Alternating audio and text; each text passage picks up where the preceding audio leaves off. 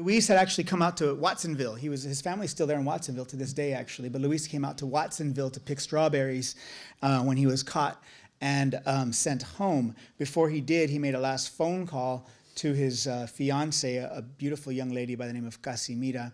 And he told her, Casimira, he said, they're bringing all of us back.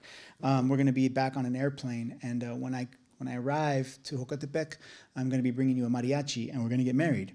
And that's what she remembered, the last conversation she had. And then the next thing she knew, she was standing on the corner market listening to the radio, because that's what they did in the 40s there. And they heard the news come on. And the news, it was the radio that said there was a terrible plane crash of braceros, who were part of the bracero program. And they read the names of all the passengers over the radio waves throughout Mexico. And that's where she heard that her young lover, Luis Miranda Cuevas, was killed in this plane crash. Luis came through the bracero program, and I'm going to read this section of the evaluation test of the bracero program. You had to take a test whenever you wanted to be part of the program to come prove you were worthy of coming to the United States to work. The evaluation was a test of degradation. If a worker could endure the test, then they could certainly endure life as a bracero in the North. First, Luis's upper eyelids were turned inside out and inspected for conjunctivitis. And then his mouth prodded and examined for sores or abscesses, any signs of declining health.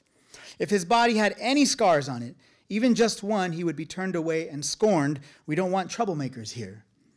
Next, Luis's testicles were gripped and kneaded by strange fingers, after which he was made to bend over, spread his cheeks so that his anus could be scrutinized and prodded with a tongue depressor. His hands were then examined for calluses, a sure sign of whether or not a man was capable of hard work. Often, see, men would cut their hands or work a shovel handle days before the examination just to build up a good callus. No callus meant no job. Once Luis's physical state was determined, then he was asked to assemble a children's puzzle of Dumbo the elephant to assess his intellect. Men could not be, quote, too dumb nor, quote, too smart. It was a, quote, specific kind of worker they were looking for, one that was, quote, fit enough to perform the necessary duties of a field laborer, while at the same time would not look to raise trouble. That's from the actual recruitment records. For this reason, Luis Miranda Cuevas would keep his eyes lowered to the ground so as not to appear threatening. It was one of the many lessons he was taught by some of the more experienced enganchados.